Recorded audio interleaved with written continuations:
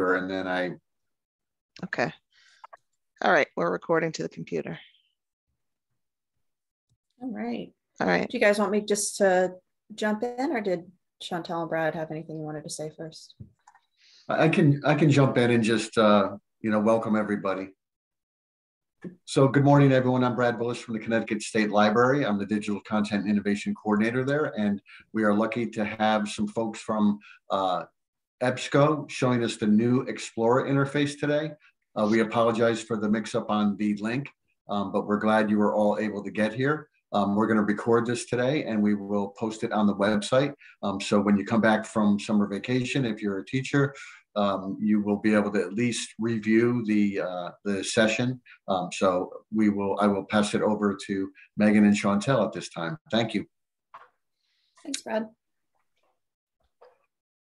Chantel, you good, or you want me to just go? Yeah, I just want to thank everyone for your time. And I am Chantel. I'm your regional sales manager. And if any questions come up after this, please feel free to reach out to me. And I'm happy to answer any questions individually. And Megan, I'll let you take it from here. All right. So I'm Megan Allen. I run product management at EBSCO for our school and public library databases, including Explora. So my team owns the Explora interface and the updates there. So Explora, which is on your screen right now, this is the secondary schools version, is our user experience for our school and public library audience. Based on extensive user research, customer feedback, we recently redesigned this interface to offer a more modern and efficient search experience for all devices. The idea is this will make it easier for students and educators and patrons at your public libraries to find credible information, to do their homework, to do research projects, to deliver curriculum, achieve any professional goals they have, and just satisfy intellectual curiosity. This new site that you see here is launching in July. And then we have some further updates that I'm going to show you in a few minutes on what's coming in the fall. So the launch right now is just a little bit of a reskin to get you on the new UI. And then we have some more exciting things coming later. So as for what you see here, what makes up the new Explora is first we have the standard EBSCO search bar.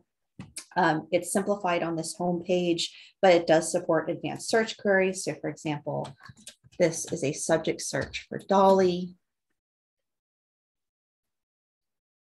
And we see when it executes, you now have the full search experience. And it also searches and includes diacritic marks and the results, all the same search enhancements that you get from standard EBSCO. There's also personalization. So if you're interested in creating an individual account, which makes it easier to save and organize your research, this enables all these options over here on the dashboard. You can do that by registering over here and creating a personal account. What's also important is preferences. So this is where you can change the interface language quite easily if you need to, just like that. We will be adding Spanish and French in the next couple of weeks. We were just discussing that this morning. Let's go back to the home page.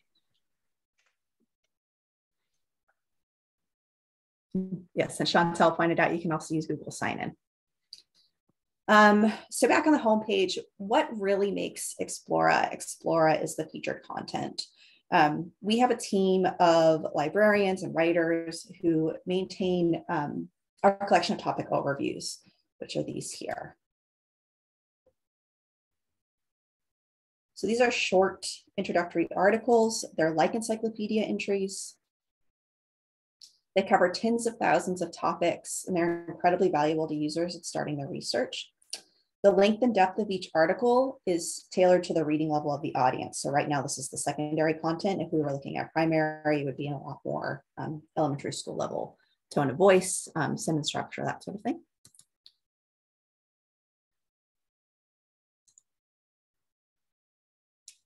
Now, our product management team, my team, curates a list of topics that are featured here on this hero in the homepage. And depending on what version of Explora you're using, these selections, they can be seasonal, they can be news-driven, they might be based on popular curriculum. We're rolling out the science and history version of Explora soon too. And what it does is it rotates through what we feature, what topics we've chosen to feature for any given time period. So we are due to update these. We're doing it this week. So swapping from sort of the spring to the summer topics. So keep an eye out for that. But this is just a nifty way to give students somewhere to start with when they first log onto the site, when they aren't really sure what they want to research. Then going on to the Explore Topics section. So here we've categorized the full list of topic overview articles. I mentioned there were tens of thousands of them, so that students can easily browse these areas and start their research. So when they click on a category, they go to the topic page that lists all of the overviews currently available in that area. Right now, this is a simplified A to Z listing with this tile view. They can also swap over to a list view like that. They can jump to specific parts of the alphabet. But I'm going to show you some enhancements here that are coming in the fall. Right now, so the goal of the Explora homepage is to, as I mentioned, just help users that are not experienced researchers and they're not really ready to dive into a search yet. So it's meant to help students that have been tasked with picking a topic for a paper or just exploring areas when they're not really sure where they want to begin. And they find that search box, just the blank search box at the top of the screen, a bit intimidating. So once they have chosen a topic and started to execute a search, they land on the search results page. And now it's consistent with EDS and EBSCO hosts and what they're used to on our other EBSCO sites. When you run a search, some of the elements you'll have on the search page is if there's a topic overview available, you see that featured front and center at the top. You can see the search filters, easily accessible right there. Full text articles can be viewed immediately, as we did with the topic overviews. I'll show you another way. So that was the topic overview. Here's an actual article you can access now. Same idea.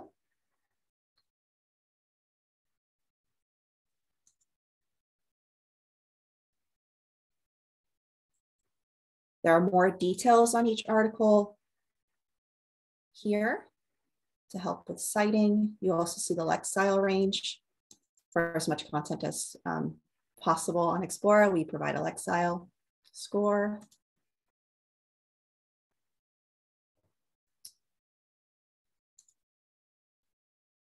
And then there's also an array of tools that are now standard across our new UI and EBSCO. For citing. So this is our new cite tool. And swap through different standards. You can export them. You can save. So this is some of the dashboard functionality I mentioned, which I'm not going to go into today because this is shared across EDS. But if you do want to save items, they pop into your dashboard here. And then sharing. So most notable here would be our Google Drive integrations, our OneDrive integrations, and our permanent linking feature.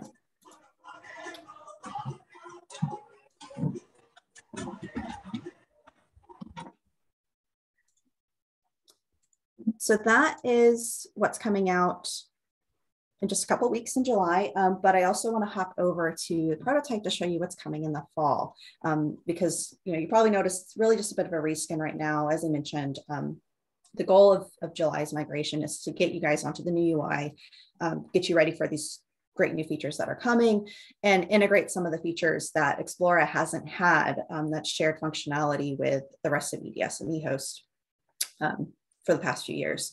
So now it's all on a shared platform. We can update quicker, that sort of thing. But what you're looking at now on the screen, this is a prototype of what's to come. So here you see we have the same homepage. The content's just a little bit different because this is a design file. And you'll see the feature topics, the navigation here and the hero that rotates.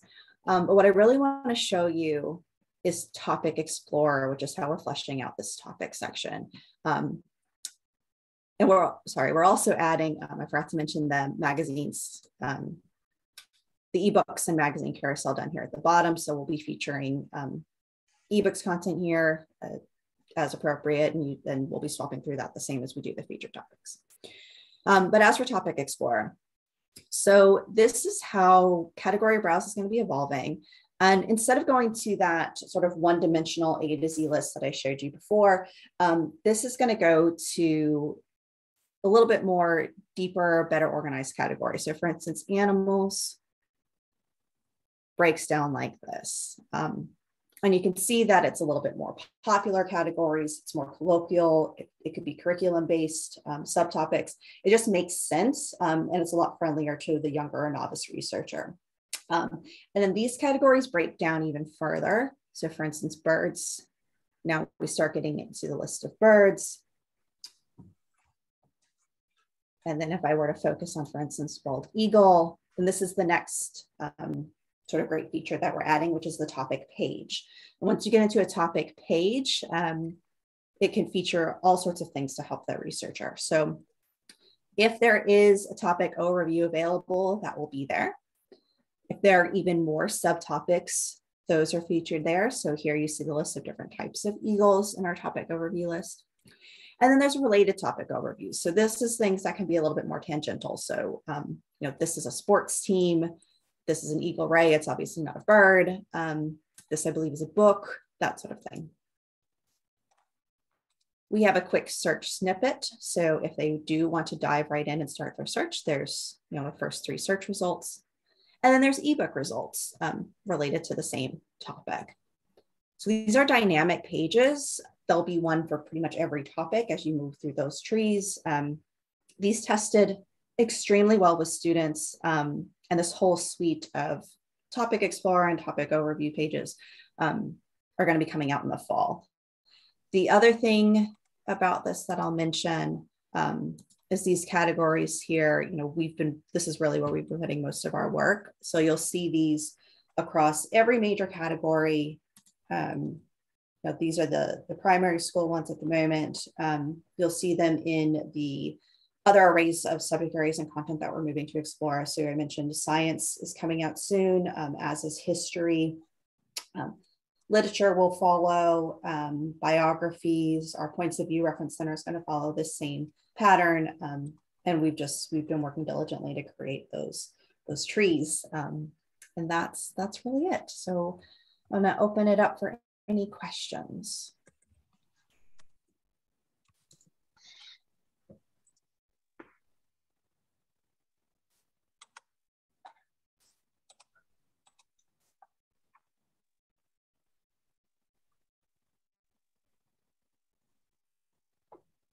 I have a quick question for you. Sure. I noticed that you have Choices Magazine as one of the options. Would teachers be able to use that with Google Classroom and assign articles from it? Which screen did you see? If you scroll down just a little bit, was on that screen you were just on. Choices, right? That 4th one. Oh, right there. Oh, Scholastic. And the question was, would they be able to share that in Google Classroom? Yeah, so would they be able to choose an article from that magazine and post it in their Google Classroom? Yeah, if you subscribe to the content, so nothing will show here that you don't subscribe to, and you've got Google Classroom set up, then yes, absolutely. Okay, so I guess, we get this through Research It through the state. Is that part of the subscription? Yes. Okay, great, thank you. So Megan, these magazines are coming from the database content, not Flipster, or both? Down here on the carousel. Right here in the carousel, it'll be from the database content. Okay. It's going to be ebooks to start with, because ebooks are what we're already prepared to do. And we'll be expanding it to magazines kind of depending on when it's available. We don't have cover images for everything yet. So think of it as ebooks to start with. Okay. Megan, can you, I'm looking at the top under the search bar and it says peer reviewed. Mm-hmm. So what, it defaults to that, or I'm curious? That's just a quick filter. So that's one of the things that's universal in the new UI is they've exposed these quick filters. So the idea is if you want to quickly add them before you run a search, you can. Peer review is by default not available on the primary element. Right, obviously. Explorer version, yeah. But it's not applied by default, no. So if I hop over, I'll just go ahead and I'll just click on NATO. So it's not applied. Online full text is, but peer reviewed. Now I've turned on peer review.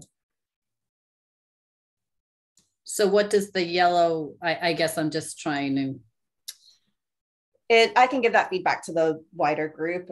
It's just iconography to help you see what it means, because when something is peer reviewed, it matches. I know, I'm just thinking of my high schoolers that would be distracted. I was just curious. Yeah. Yeah. Okay, thank you. Mm-hmm. Megan, will you go back to that, the newest coming out in the fall? Mm-hmm. Up at the top of the pre-search filters, can you, if a school is defaulting to full text, can we hide that? Are we gonna have the capability to hide that full text just to have less there? Not to my knowledge, okay, but I'd have to follow up on that one, because a lot of these things are, at this point, we're talking about shared componentry. That's not necessarily unique to Explora. Yeah. Okay.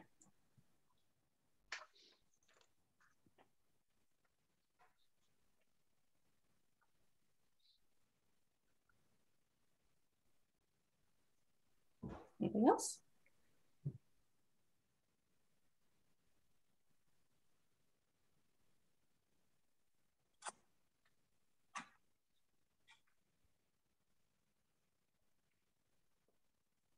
Okay, well, if there aren't any other questions, thank you, Megan. That was great. Appreciate that. Brad, did you want to say anything before we close this out? I just want to thank everyone for attending. I want to thank Megan for the great information there. And I do just want to point out that the interface that we're looking at today isn't necessarily the researcher interface, so the content may differ. I believe I'm correct about that, right, Sean? Correct. Yeah, so yep. So that's, and I'm not sure if we actually, for the question about Choice Magazine, I'm not sure we have that in our subscription. From what I saw, I don't believe we do, unfortunately. So, so once we have our interface up there, it'll only populate with content that the state library has access to. Thank you.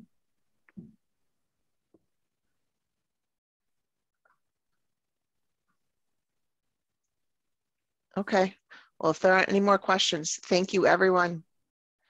We appreciate your time. And if you do have any follow-up questions that come up, please don't hesitate to reach out to me. And my email is sremy@ebsco.com. Thank you. Thank you so much. Thanks, everybody. Thank you. Thank you.